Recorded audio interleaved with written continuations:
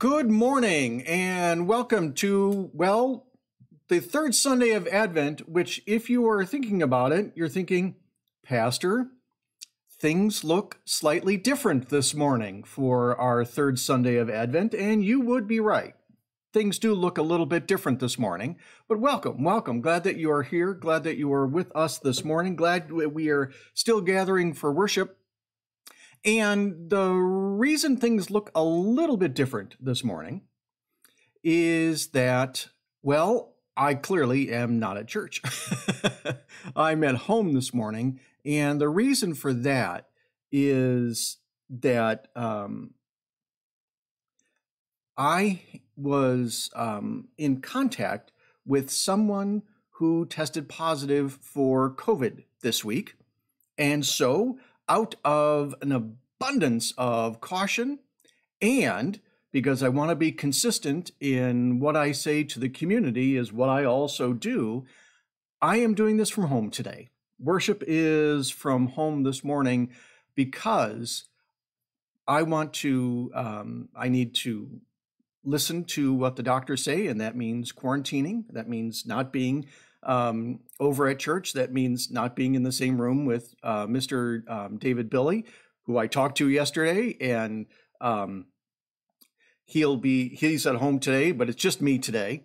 And also that I think it's important that we listen and then we do what our physicians tell us to do in the midst of all of this. I will be going for a test probably today or tomorrow. They wanted to give me a few days so all of this would essentially work through the system so that if I did show any signs or symptoms, that it would register when they took the test. So I will be doing that either today or tomorrow. But I'm glad that you're here. I'm glad that we are still able, and this is the marvelous thing, we are still able to worship together, even though, you get to see it from the living room here at the Grant household. But welcome. If this is the first time that you are worshiping with us, welcome. This is not normally how worship looks, but it is normally how worship feels.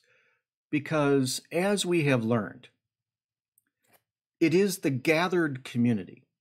It is the way in which Jesus knits us together as the gathered community that makes us church.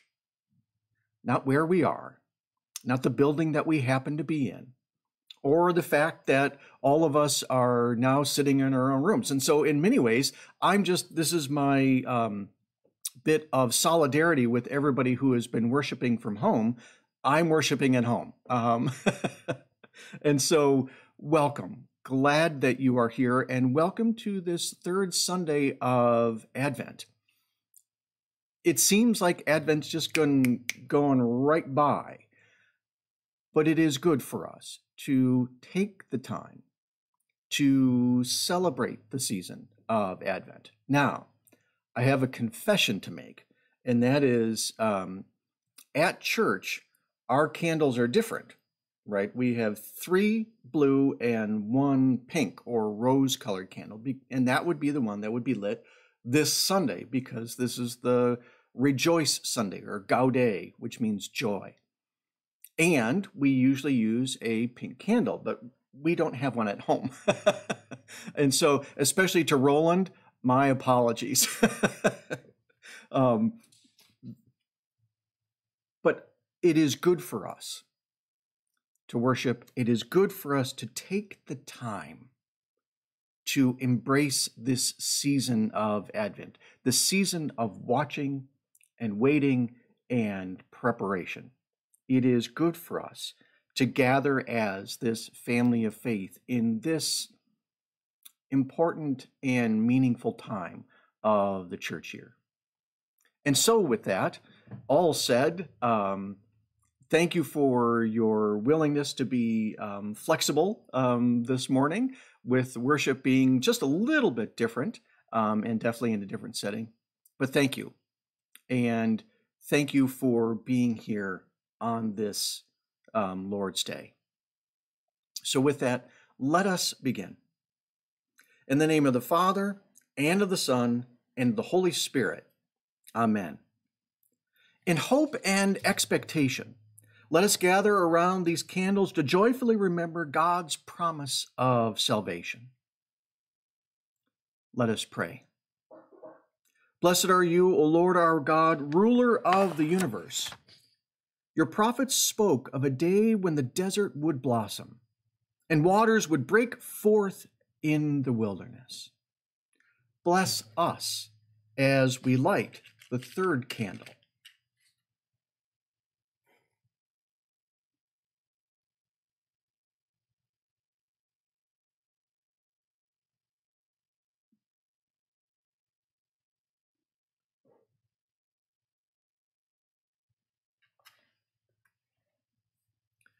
Strengthen our hearts as we prepare for the coming of the Lord.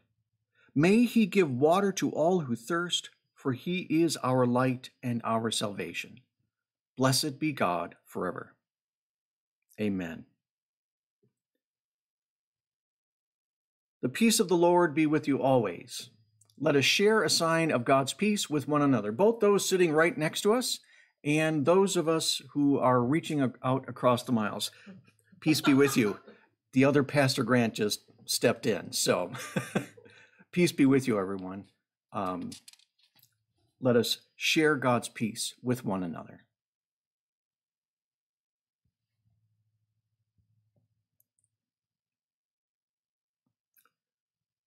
Let us pray. O God, source of our salvation, open our ears to hear what the Spirit is saying to the churches. The Word is among us. The Spirit is present. May the Lord add a blessing to this reading. Amen.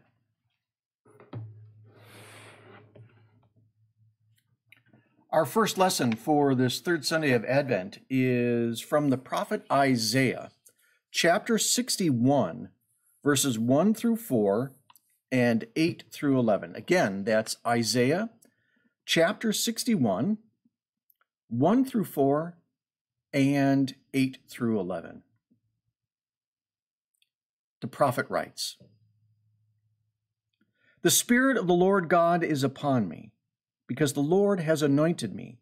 He has sent me to bring good news to the oppressed, to bind up the brokenhearted, to proclaim liberty to the captives and release to the prisoners, to proclaim the year of the Lord's favor and the day of vengeance of our God, to comfort all who mourn, to provide for those who mourn in Zion, to give them a garland instead of ashes, the oil of gladness instead of mourning, the mantle of praise instead of a faint spirit.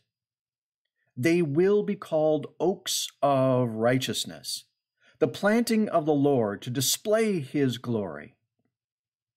They shall build up the ancient ruins.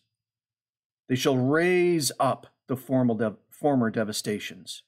They shall repair the ruined cities, the devastations of many generations. For I, the Lord, love justice. I hate robbery and wrongdoing. I will faithfully give them their recompense, and I will make an everlasting covenant with them. Their descendants shall be known among the nations, and their offspring among the peoples. All who see them shall acknowledge that they are a people whom the Lord has blessed. I will greatly rejoice in the Lord. My whole being shall exult in my God, for he has clothed me with the garments of salvation. He has covered me with the robe of righteousness, as a bridegroom decks himself with a garland, and as a bride adorns herself with her jewels. For as the earth brings forth its shoots, and as a garden causes what is sown in it to spring up, so the Lord God will cause righteousness and praise to spring up before all the nations." This is the word of the Lord. Thanks be to God.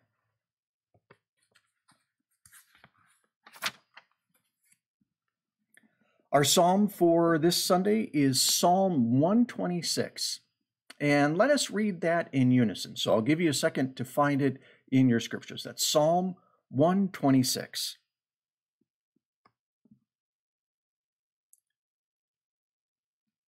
The psalmist writes, "When the Lord restored the fortunes of Zion, we were like those who dream. Then our mouth was filled with laughter and our tongue with shouts of joy. Then it was said among the nations, the Lord has done great things for them. The Lord has done great things for us, and we rejoiced. Restore our fortunes, O Lord, like the water courses in the Negeb. May those who sow in tears reap with shouts of joy. Those who go out weeping, bearing the seed for sowing, shall come home with shouts of joy, carrying their sheaves." This is the word of the Lord. Thanks be to God.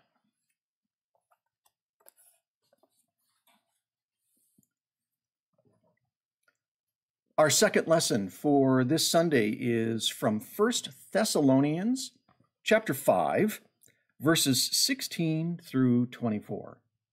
Again, that's 1 Thessalonians chapter 5, verses 16 through 24. Rejoice always, pray without ceasing, give thanks in all circumstances, for this is the will of God in Christ Jesus for you. Do not quench the Spirit, do not despise the words of prophets, but test everything, hold fast to what is good, abstain from every form of evil. May the God of peace himself sanctify you entirely, and may your spirit and soul and body be kept sound and blameless at the coming of our Lord Jesus Christ. The one who calls you is faithful, and he will do this. This is the word of the Lord. Thanks be to God.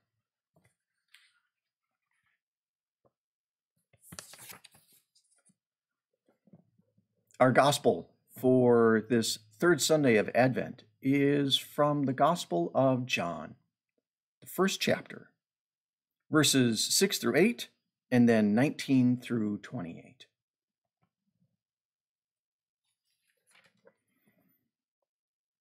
John writes, "There was a man sent from God whose name was John. He came as a witness to testify to the light, so that all might believe through him. He himself was not the light, but he came to testify to the light.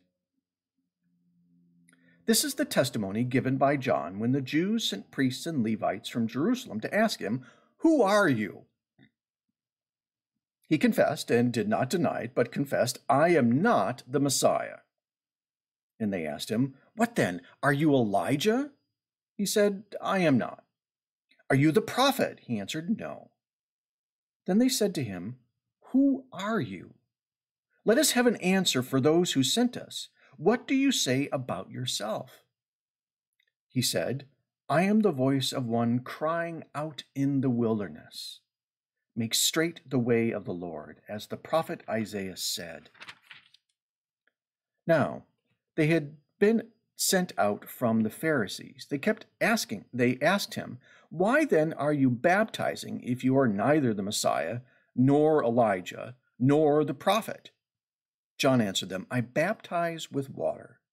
Among you stands one whom you do not know, the one who is coming after me. I am not worthy to untie the thong of his sandal.' This took place in Bethany, across the Jordan, where John was baptizing." This is the gospel of our Lord. Thanks be to God.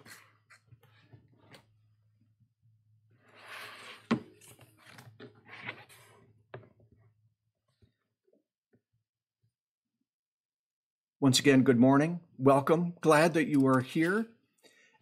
The texts of Advent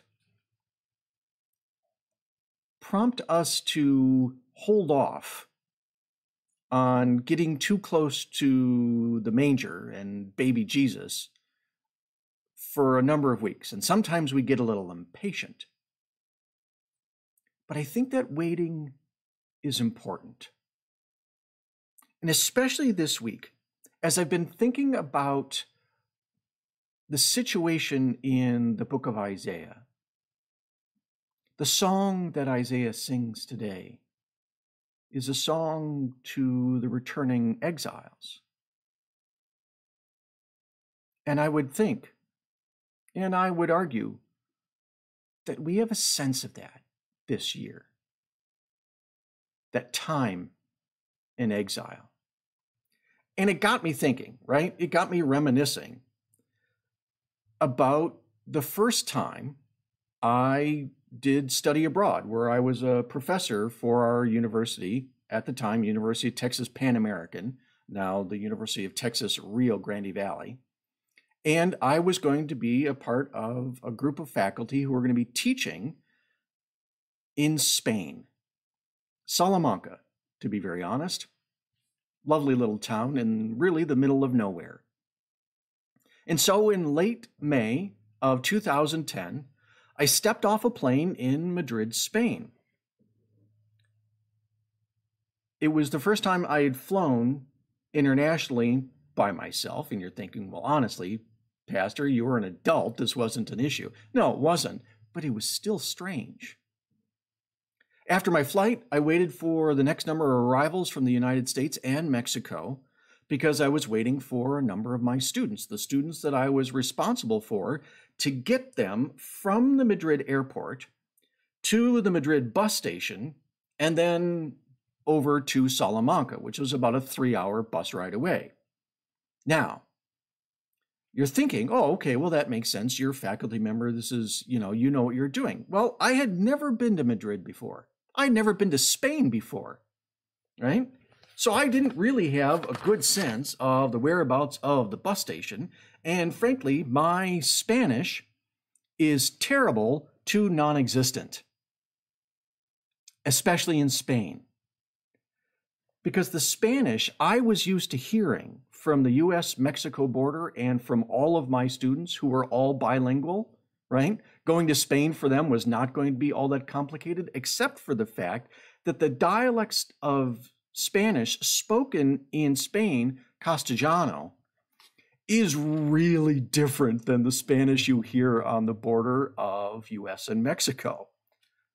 The grammar and the vocabulary are generally the same, but the dialects are about as similar as Michigan Midwest English as the English spoken by the residents of Glasgow, Scotland. And you're thinking, I don't get it. Google it later, especially sound files. Tell me that you can understand a typical Glaswegian without subtitles, right? It's the same language.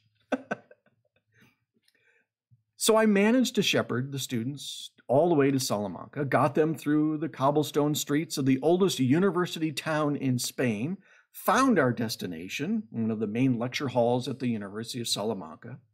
We were welcomed.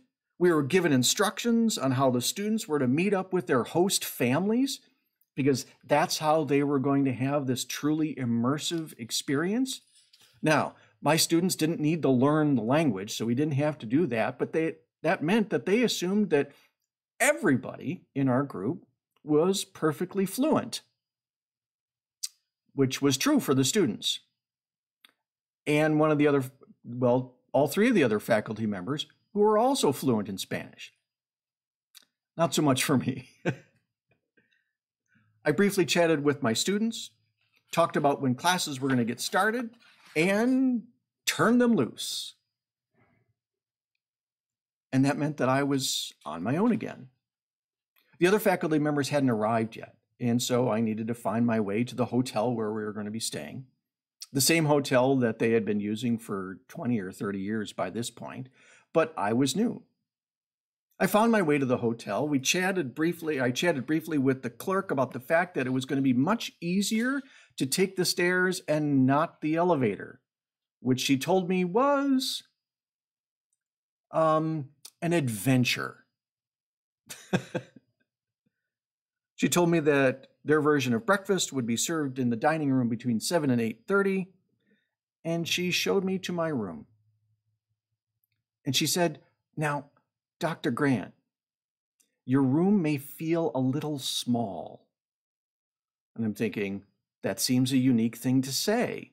Aren't hotel rooms fairly standard? No, especially not in Europe. As I was by myself for the first 4 weeks, and as the university was footing the bill for my hotel, they went with the most economic choice they could. My room was not small. It was microscopic, right? You opened the door and you ran into the bed. There was barely enough room for the bed, a nightstand, and what I assumed had to have been a child's desk. And that was it. Oh, and an even smaller bathroom. I settled in, began to try to orient myself to the next 6 weeks of this adventure. Now, Denise and the kids would join me in about 4 weeks. It was an odd thing, and it is an odd thing to get used to a new city, a new country. It's not unwelcome, mind you, right? That's why I love to travel. That's why we love to travel. But it definitely throws you off your stride a little bit. The normal routine of life is wholly different. You have to find out where everything is. Grocery stores, bank, post office. The restaurant's not designed for tourists. And in Spain, you have to get used to their very unique daily schedule. People are up pretty early. The workday starts. I mean, I was usually done teaching by 11 o'clock, both classes. And then you sit down for the midday meal. What I had not realized, I had read enough, but nothing in a guidebook or even talking to the other faculty was ever going to get me ready for what actually happened at the midday meal. The midday meal was massive, right? Huge and pretty heavy on the wine, right? And then afterwards, everything shuts down for a siesta. I mean, everything. The stores close, the restaurants shutter up as soon as they're done. Everybody goes home for a nap, which I understand. I had to sleep off that lunch. And then nobody eats dinner until 9 or 10 o'clock at night. I mean, I understood the siesta. You push yourself back from one of those midday dinner tables, and the only thing you can think about is sleep. I remember when the food first came out, right? All 4 of us had ordered and food started coming out. I'm thinking, wow, that's a lot of food. But there's 4 of us, that makes sense. And the oldest professor, he goes, Ken, that's just yours. And then I said, and it came out and I was waiting. They said, no, go ahead, just eat, right? Because it was just one of those things that you get used to, is that the food comes out when it's ready. And it doesn't all come out at once. And so it's okay, because you're going to be there for a while. It's there for conversation and communication and getting to, all of that. It's for community building. So here it was, new town, new country, new customs, new dialect, different schedule. And you start to feel a hint of the dislocation that had to have been the everyday lived experience of the Jewish exiles. The difference, obviously, was that I made this decision. My family would be joining me, and my return home was already scheduled. And so it's only a glimpse. But I think this year, we have an even slightly better understanding of exile. A time of forced absence from a place of belonging.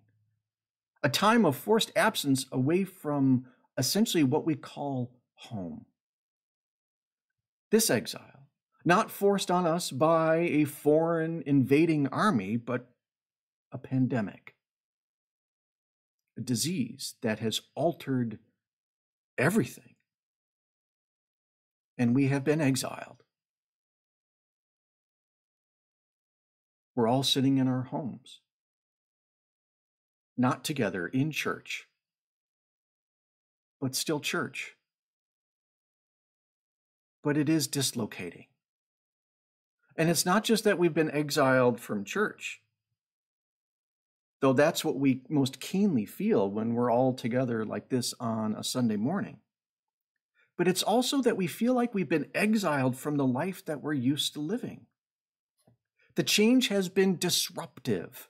The rhythm of life has been upended, and the normal routines and paths we trace in our lives are different, strange, alien. And what I have learned most clearly is that this sense of exile isn't new to African Americans in the United States. This family of faith, who have lived a form of exile in the country we all call home. An exile that we see played out in so many ways: social, economic, political, legal.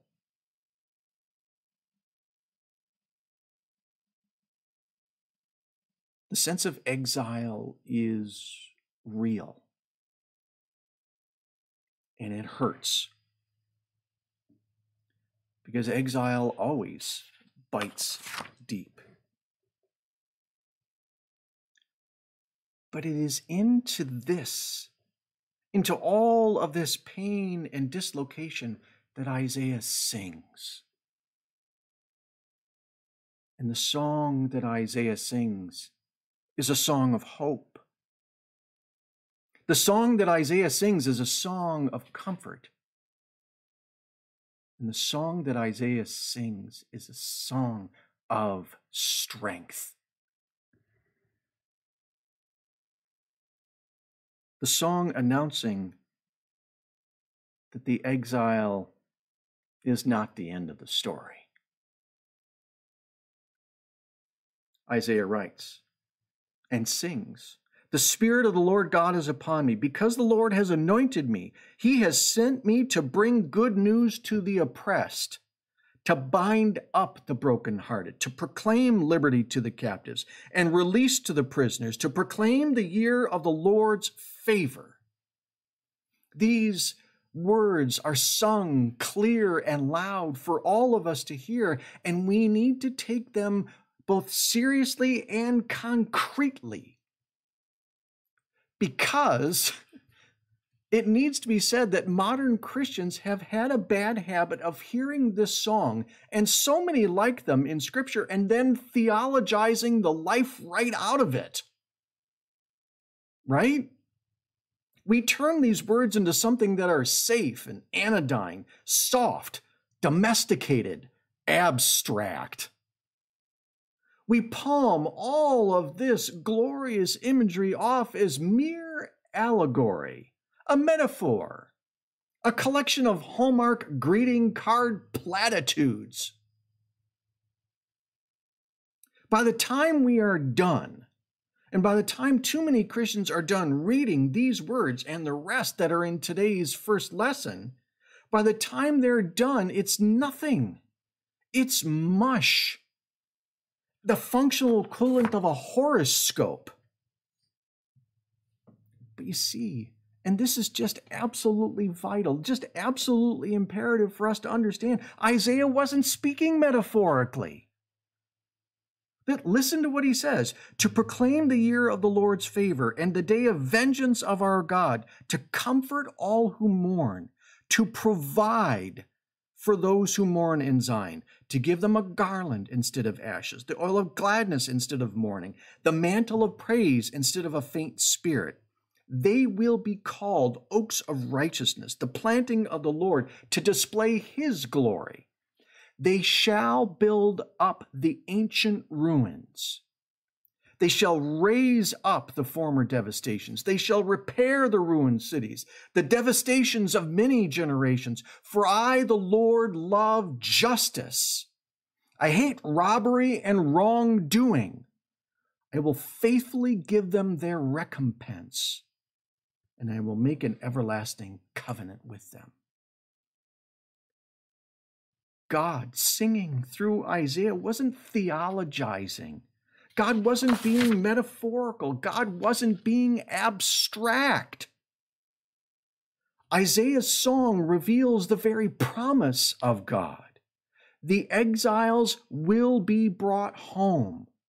And even though the exiles are unsure of what to expect when they return, the promise of God continues. It's not just a matter of returning the people to their rightful place. That, right, That's a great start, and that's where God starts in his love and his grace. But it's just a start. The covenant with the people extends to the world we all actually live in every single day. The ruins will be rebuilt. The former devastations will be raised up. The cities will be repaired. This isn't supposed to be just figurative speech. We're actually supposed to do these things.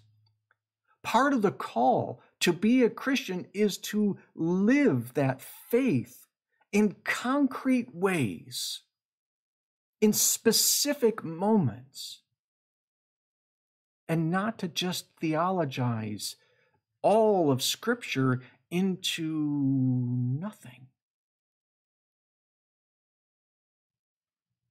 Good news will be brought to the oppressed, and that good news is that they will be oppressed no longer, that they will not be kept down, not held down by anybody. Good news will be brought to the brokenhearted. They will be restored. Recompense will be made. In Jewish custom, every 50 years, debts were forgiven.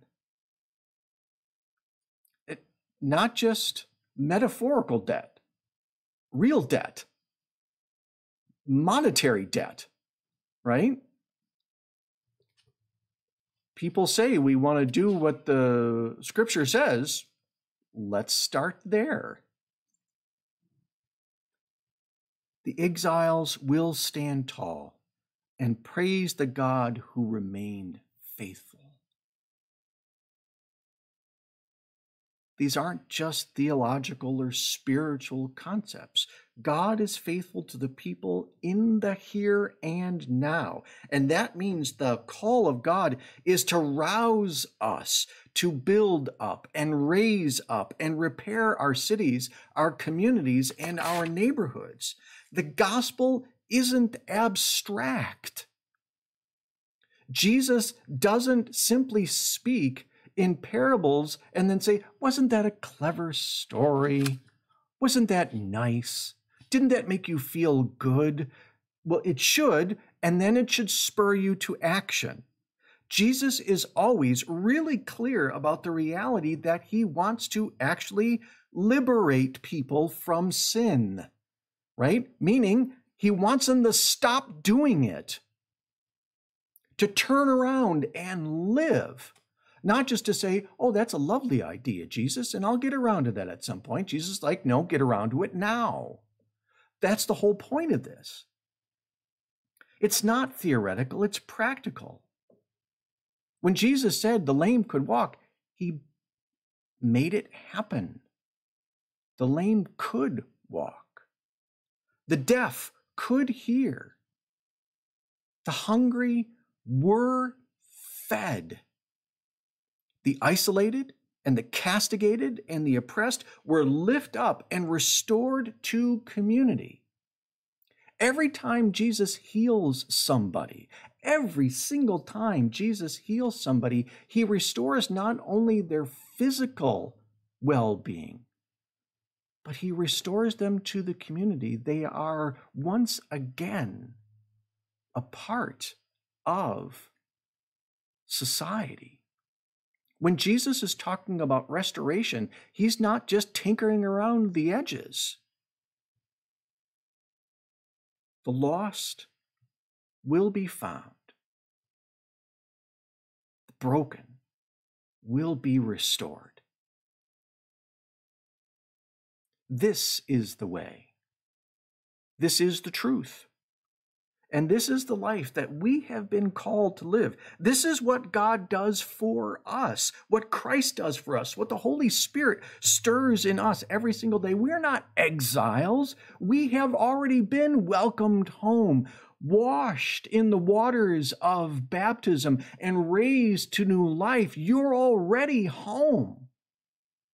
No matter where you're sitting right now, you are a part of God's family. You are chosen and called precious and beloved, and we are home. We have been found. We have been restored, and now we're called to shout for joy for all of this and then get to work, to shout out God's song so that all will hear, to proclaim the year of the Lord's favor.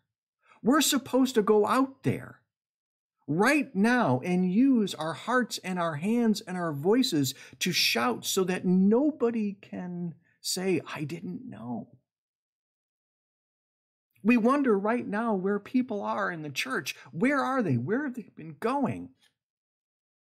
How often have we been raising our voices and lifting those voices in song and praise and worship and grateful thanksgiving and letting people know who it is that has brought us this far by faith?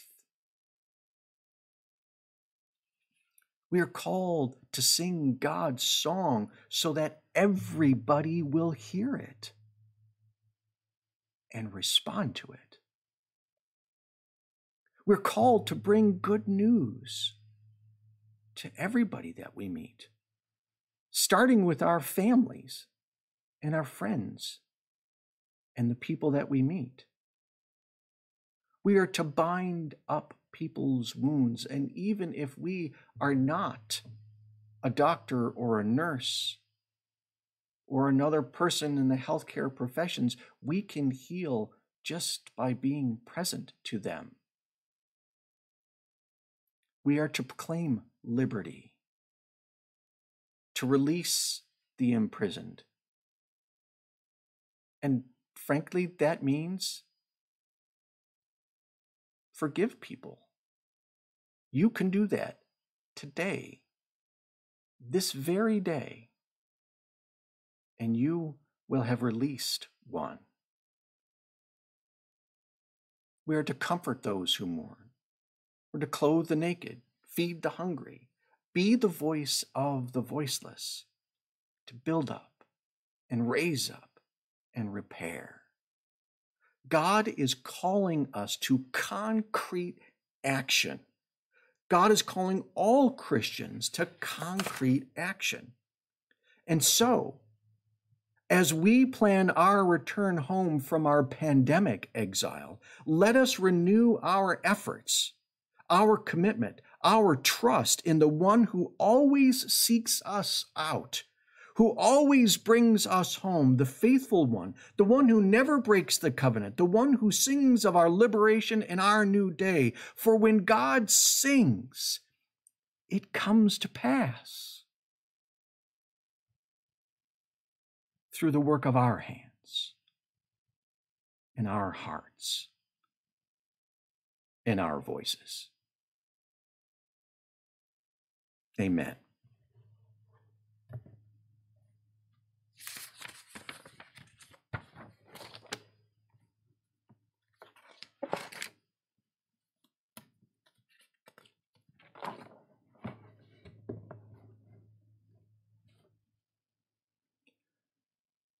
Good morning again, everybody. Glad that you are with us on this third Sunday of Advent. I've got a whole series of announcements this morning, but I want to start with birthdays, which we always do. We have two birthdays, in fact, today.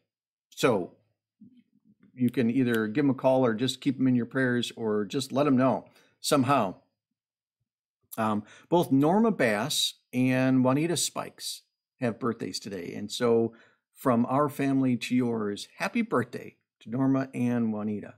And on Wednesday of this week, Gina Harper Kirkland Harper, Gina, your birthday, happy birthday for your birthday on Wednesday.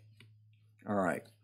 I have to say thank you so much to everybody who made this year's Adopt a Family program so amazingly faithful and successful. There was a lot of work that went into it. And for everybody who helped yesterday and throughout the week and throughout all of this run up to this, we did presents for 19 families from Marcus Garvey. And thank you to Sarita and Crystal for spearheading that this year. You did just getting right out there and doing that was amazing because we weren't sure if we were going to be able to do it this year, because we weren't sure how things were going to turn out. Well, on top of that, we distributed 125 baskets of food yesterday. 125 full baskets, turkey, all the trimmings, everything that you could need for a holiday meal. That's amazing. And so I thank everybody who participated, everybody who donated food and money and time, but especially I want to say thank you to those who were there yesterday and Friday as well. And I feel bad because I wasn't able to be there, but I knew that this is doing the right thing, which I hate doing that because it meant that I wasn't able to participate. But I want to say thank you to everybody who was there yesterday. So that's Miss Emma, Sarita, Mark, Ronnie, Rosa, Judy and Bill, Thurman, Dale, Michael, Clarence, Roland, Claire, Vashti, Shanika, Janine, Tamika, Darlene, Florence, and of course, the one who has put this all together from start to finish, and that's Jackie Dunbell, our Minister of Health and Social Concerns. Thank you to this marvelous team of people who lived out our faith, who did exactly what I was just preaching about, and that is putting our faith into concrete action. It is amazing. There are 125 families who will have a meal, and a good one, because of our efforts. And that is a cause for joy this day. And make no bones about it. That is a good thing. And so thank you. Thank you for all of your hard work. Every single person who donated food and time and treasure. This is what it means to be a family of faith, to reach out into our community and to try in our own way to rebuild even just a bit. That's an amazing thing. So thank you. What a glorious, glorious thing. Thank you to everyone who continues to send in your tithes and your offerings. That is also an amazing thing. I didn't mention it in the sermon, but we've been at this coronavirus suspension for Genesis now for 40 weeks. 40. It's ridiculous, right? And we're saying, yeah, our exile's been long enough. Thanks very much, Pastor. We're ready. And I am too. I guarantee you that. But I'll also tell you this. Your faithfulness in your giving, you have made the difference. We're not just, eking by. We're doing great, which means that we can do more for our community and for our congregation. And so I'd like to encourage you to keep it up. I know it's been hard, but I also want you to know that everybody in leadership, all the ministers, have the greatest gratitude for everything that you have done. And so thank you. Thank you for your faithfulness in your giving. And thank you for your continued prayers for this whole family of faith. We have expanded our reach rather a lot in these 40 weeks, and we have no intention of pulling back once we are actually back in the building. We're going to find new ways to reach out to our communities wherever, and our family, wherever they happen to be. Because even today, right, we're in Southeast Michigan, but we're also in the Carolinas and Texas and Wisconsin and probably Washington State. And later today, probably we'll have one of our members, right, from just outside of Birmingham in the UK. So this is an amazing thing. And the things that we are doing, it makes a difference. It is reaching out to one another in God's love and hope. And that's a good thing. Lastly, don't forget that to let people know about our worship on Facebook, and also that all of these videos will be posted on YouTube, so you can subscribe to our YouTube channel and get all of this stuff, which has been fun to kind of go back and look at. And if there's some Bible studies or some of the classes that we've been offering, or the children's Bible story time, all those videos are there. So it's a great way to continue to say to other people who you're inviting to our community of faith, take a look, check us out. Don't mind the, strange pastor that we've got. We're just dealing with him. All right. I think those are all of the announcements for this morning. Let us now turn our hearts and our minds to prayer. Let us pray. God of power and might, shine your radiance and come quickly to this weary world. Hear our prayers for everyone in need. God of preachers and messengers, you have entrusted your church with the work of proclaiming good news. Strengthen the witness of bishops, pastors, deacons, church musicians, lay leaders, and all people who contribute their prayers and talents to public worship. Embed your word in their hearts. Hear us, O God. Your mercy is great. God of every living creature, you announce the year of your favor for all of creation.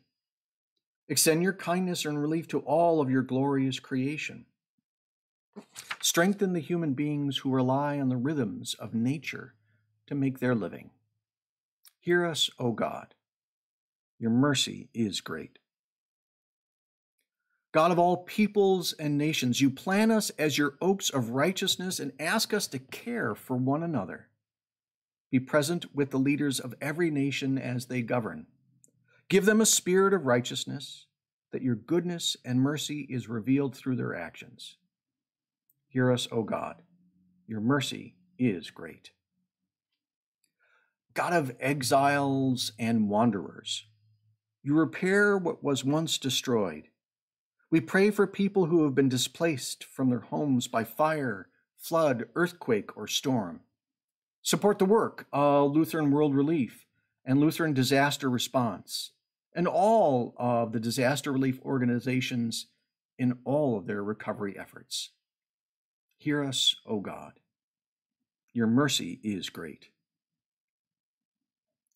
God of the powerful and the helpless, you clothe us with strength when our spirits are weak and weary. Bestow your spirit upon this congregation and empower us to comfort the people who turn to us in times of need. Make your church a place of refuge and healing. Hear us, O God. Your mercy is great. God of compassion and healing, you know sorrow and joy alike. We pray for those in our families and congregation who are not joyful in this holiday season. Comfort those who grieve. Be a companion to all who are lonely. Tend those who are sick or struggling with depression, and gather all people in your healing embrace.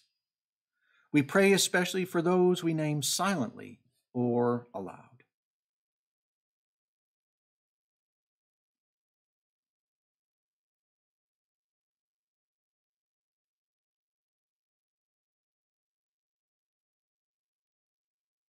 Hear us, O God. Your mercy is great. God of community and belonging, we worship you in spirit and truth. Give hope and renewal to all churches who are not yet able to worship together in person. St. James, Grace in Action, Revelation, Gracious Savior, Cross of Glory, Love Rising, and Iroquois Avenue Christ. Refresh Genesis with new dreams and renewed energy to vibrantly share your kingdom with all people. Hear us, O God. Your mercy is great. God of sinners and saints, you offer joy even in the midst of our grief. We are grateful for the beloved, imperfect people whose lives testify to your radiant love. Anoint all who mourn with the oil of gladness. Hear us, O God. Your mercy is great. Draw near to us, O God, and receive our prayers for the sake of your Son, Jesus Christ, our Lord. Amen. Let us join together to pray the prayer that Christ himself has taught us. Our Father, who art in heaven, hallowed be thy name. Thy kingdom come. Thy will be done, on earth as it is in heaven. Give us this day our daily bread, and forgive us our trespasses, as we forgive those who trespass against us. And lead us not into temptation, but deliver us from evil. For thine is the kingdom, and the power, and the glory, forever and ever. Amen. The Creator of the stars, bless your Advent waiting. The long-expected Savior fill you with love.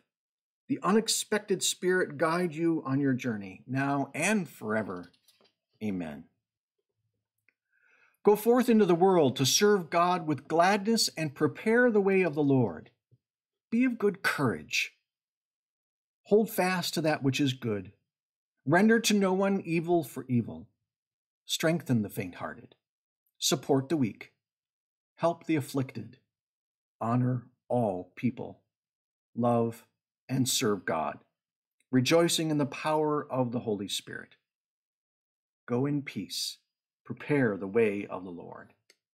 Thanks be to God. Thanks, everybody, for joining us for worship from a decidedly different venue this morning. I am deeply appreciative of your flexibility and your faithfulness. Have a blessed week. Look for ways to put your faith into concrete action. And let us join with Isaiah in singing God's song of hope and comfort and strength. Blessings, everyone. See you next time.